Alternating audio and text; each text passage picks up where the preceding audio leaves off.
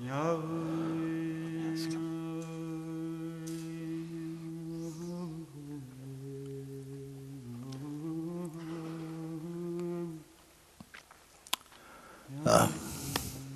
good.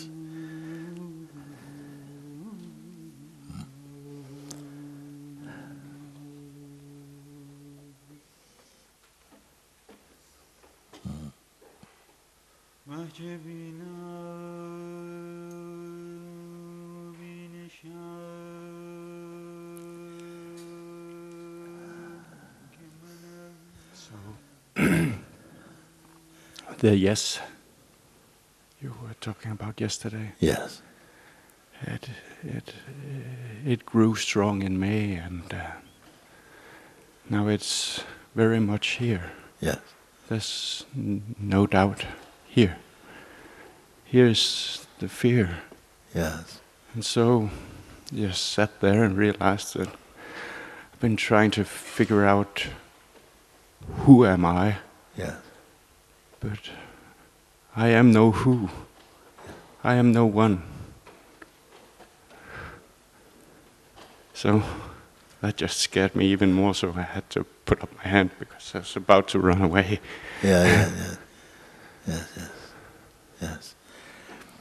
If the mind realizes I am no one, then fear will come. When the heart knows I am no one, fear is gone. If the mind realizes I am no one, if it says I am no one, I am nothing, fear, oh my God, how can I live? How can I, oh my God, this is terrible to be nobody. Yeah. But when the heart knows I am no one,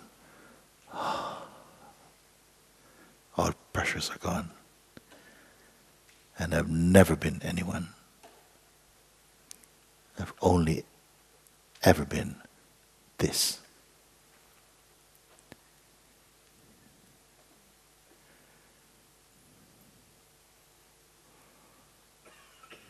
All this is watched in me. Of course, there's a feeling, of course.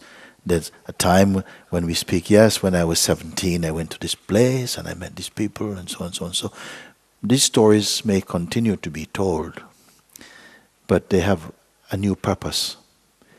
Maybe as a facilitator for a higher directing or sharing or something. But they are not in service to an ego anymore. You see.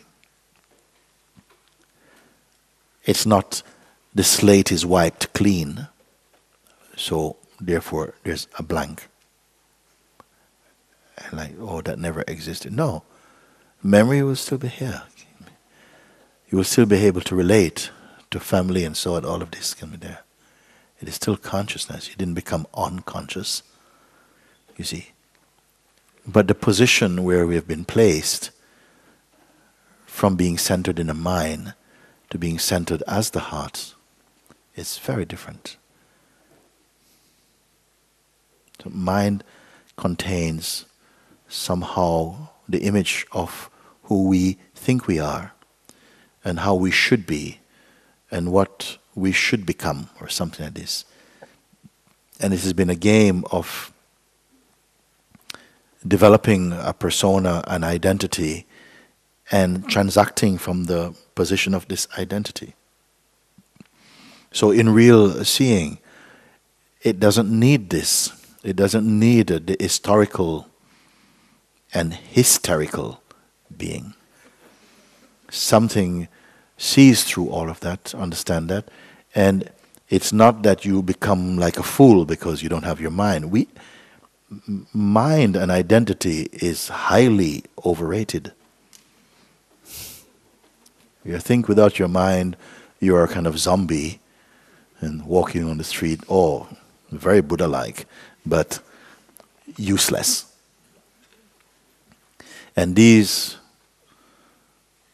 kind of strange stories, bogeyman stories, keeps us in avoidance. Like, it may be too costly.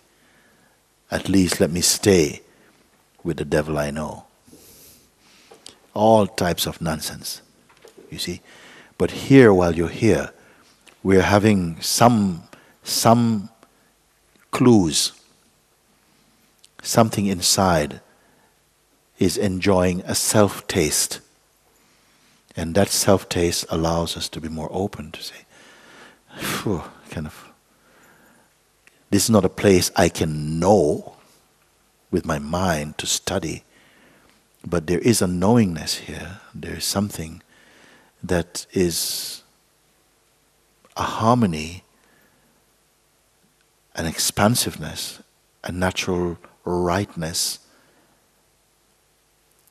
And yes, the mind wants to say, but be careful, you cannot see where it's going to go, and suddenly you might just crash or something. But something goes, no, I've heard your voice before, but this is fresh. Yes. Take the risk. Say yes. And your yes, it will bring up fear, of course. It didn't give you fear, but it exposes fear and allow the fear that has been hidden to come to the surface, to expose. Then only when it's exposed you can see, okay, so that's what's been sucking my power. If there's an earthquake in the ocean, lots of bubbles will come to the surface. The bubbles, they don't go down. They hit the surface, they pop, and they vanish. Something like that must be happening also. Some things which were not brought to light before will start to come to the surface. It will feel quite fizzy. But there's a presence which cannot pop. And is becoming more clear to itself. And out of that self-recognition or self-recognizing, a surrender takes place. A welcoming, a yes comes to that. So bear the momentary fear. It's being burped out. It's not being created. It's being burped up. And sometimes the beingness has to vomit out some things. Nobody enjoys a vomit. But behind is the clear space of being. Hand over your existence entirely to this seeing, to this adventure, this exploration into the true nature of oneself. Don't hold back. You will know the time for yourself. Mind will always give you an excuse to say, well, it's not the right time and I've got to clear all this up first. But let all this happen inside your yesness. And if you feel a burning, welcome this burning. You know, sometimes we have like a fever. You have a fever and everything, your whole life is being lived in the fever state for a while. When you're thirsty, it's inside the fever and you'll drink your drink. When you're hungry, you'll eat in the fever state. When you send your emails, it's from the fever state. When you greet your friends, it's inside the fever state. You don't have to think about, everything is inside the fever. And in a way, it's like you again come into the fever state of your own being. And everything you do is coming from this being. It's happening out of this being. You see, you don't have to think, okay, I must get into the fever state. No, it is there. You're consumed. Your whole being is the fever state. You are the fever and the weakness of the fever even. And the activities that go on.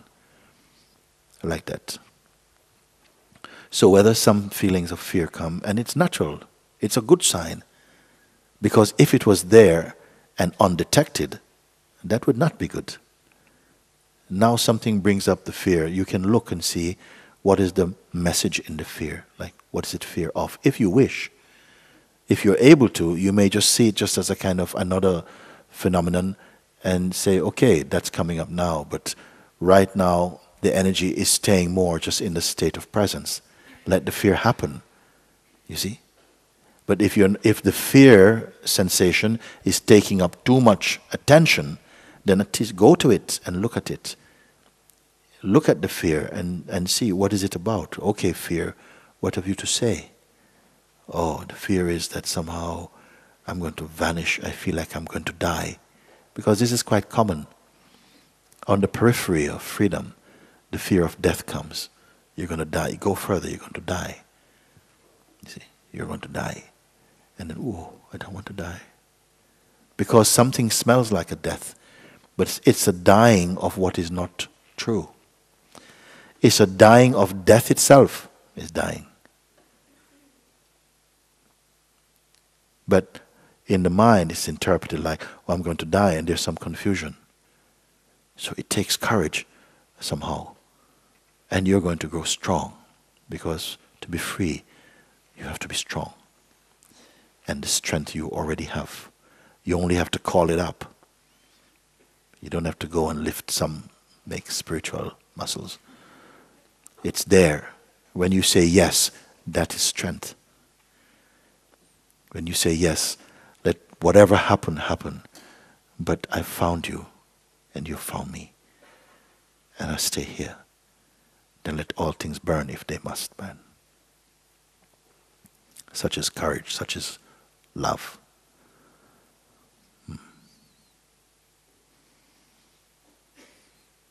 So it is good. Let this burning be. Don't try and salvage anything from this fire. But keep your hands together in this fire. Say, thank you for burning me. Leave nothing unburnt. Feel like that. The mood will change.